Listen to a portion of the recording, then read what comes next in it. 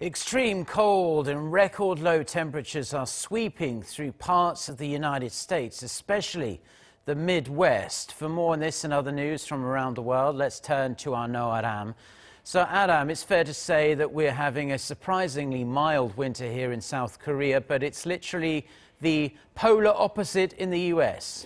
That's right, Mark. Weather authorities are warning this cold wave could actually be life-threatening. The brutal chill was caused by the polar vortex, a mass of freezing air that normally spins around the North Pole but has made its way south into the United States. The Midwest will be the hardest hit, as you said, experiencing temperatures not seen in a quarter century. The Chicago area and northern Illinois are forecast to see the mercury dip to almost minus 50 degrees Celsius. 50 degrees Celsius, that is. Temperatures usually found in the Arctic Circle. The mercury in other areas will hover around minus 20.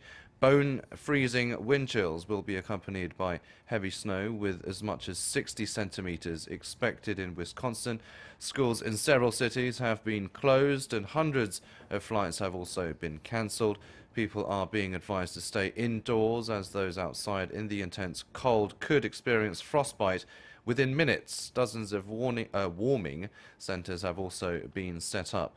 Temperatures were expected to be at their coldest on Wednesday.